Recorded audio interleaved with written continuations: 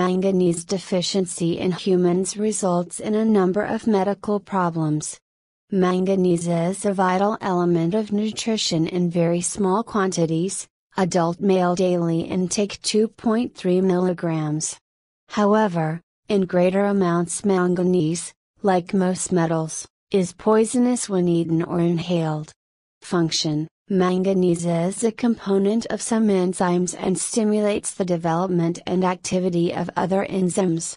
Manganese superoxide dismutase, MnSOD, is the principal antioxidant in mitochondria. Several enzymes activated by manganese contribute to the metabolism of carbohydrates, amino acids, and cholesterol.